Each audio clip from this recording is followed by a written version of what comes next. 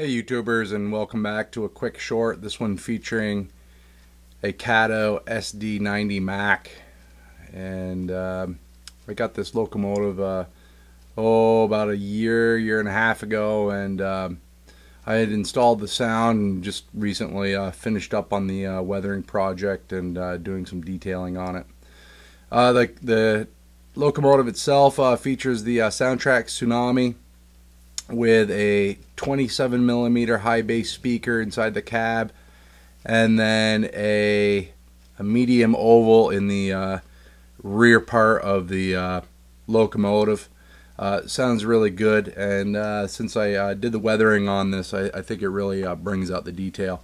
So I'll zoom in on that and just give a little look-see to this side and the other, and then I'll run it around and show you guys how it sounds.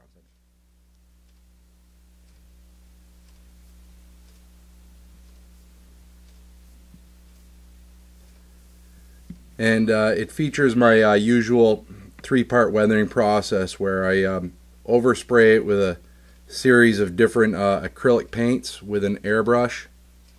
Most of the paints I use are I use a little bit of rust, grimy black, a little bit of CSX beige underneath, and then I usually darken on top and go light underneath, because when these locomotives are rolling around, most of the stuff that they kick up makes it kind of like a whitish color underneath, or a muddish color.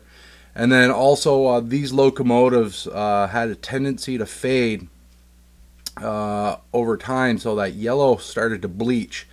And the first part that I did on the paint job was actually go and overspray like a reefer white, just a very thin overcoat through the airbrush. It was like 1 part white, reefer white, to about 15 parts distilled water, and just gunned it through, and that kind of gives it this white bleached effect. And then I went back and built up my weathering. And then for the wheels and coupler, I just took like one of the tiny little micro brushes and just brushed rust up in the wheels and on the knuckler. So anyways, I'm going to fire it up and let you guys give it a listen. Here we go.